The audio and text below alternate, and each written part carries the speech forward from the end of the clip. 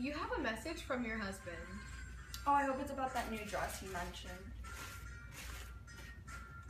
Ugh. As if.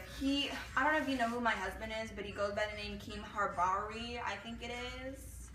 It's King Hammurabi. Well, that guy. And he thinks he's a big hotshot because he invented the first insurance policy when really he just needs to go buy me a dress. Like, honestly, he's being so annoying. And if that medieval chick gets better music than me, I am so done with this show. Like, I don't even like this show. Why am I on this? I can't do this. I'm so done with this. I can't do this.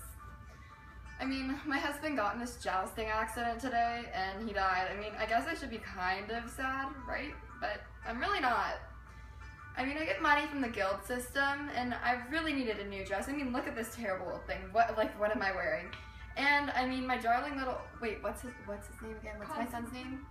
What? Constantine. Constantine? Oh yeah, Constantine, he needs this new suit of armor, but thanks to the guild system, I don't really have any money to owe on my husband's death. I mean, all the funeral expenses are paid.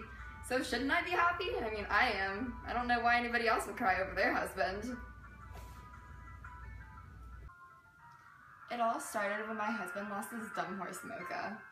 He posted rewards all over his coffee shop for it. I mean, who does that? All we got out of it was an insurance company. We didn't even find the horse. Mocha? As one of the nation's founding fathers, my husband Ben helped to spark the creation of the nation's oldest fire insurance company.